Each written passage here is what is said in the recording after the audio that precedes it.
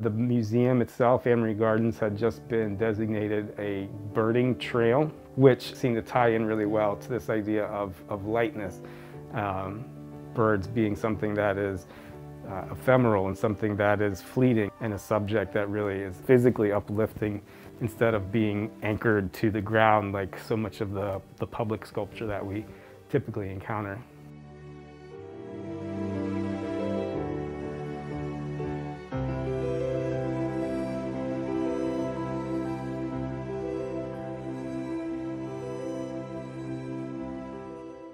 Batik is a unique art form from most other two-dimensional media for a lot of reasons. One, because you're actually creating designs almost in a negative fashion. So I'm not actually painting with any dyes or pigments.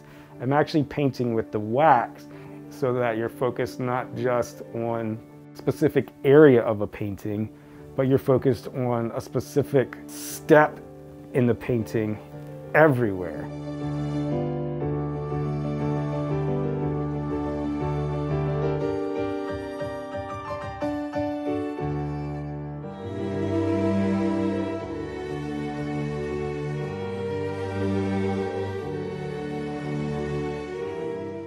The panels top and bottom, those were all designs that the visitors to the museums came up with themselves. So it really became as much of a creation process as a management process in order to successfully bring the designs together. We got all the panels to push them as far as we really thought we could push them, and it was time to start assembling them. And so we finally decided on coming up with a pattern of really just the most vibrant, contrasting colors that you could have would help emphasize like the vibrancy and tie into the whole theme of lightness.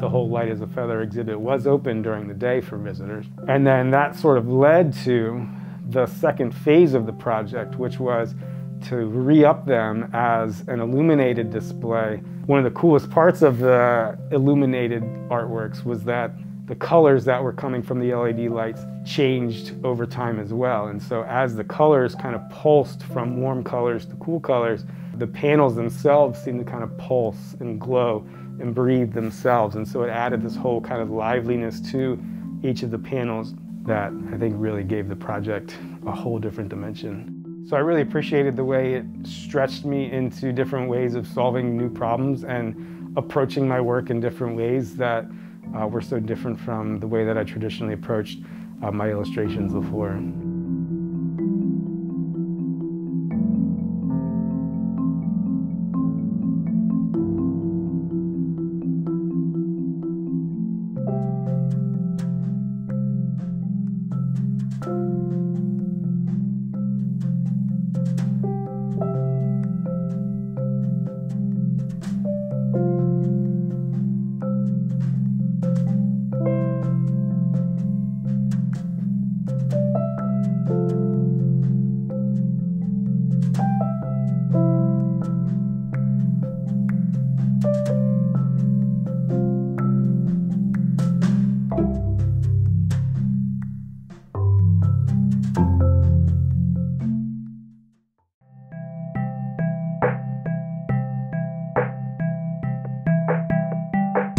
So the museum is not just a sculpture garden, but it's also a community arts center.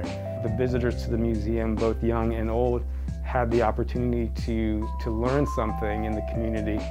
So it was great to be able to not only create this project that had a great impact once it was installed, but also to create this project that had a great impact during the creation process itself.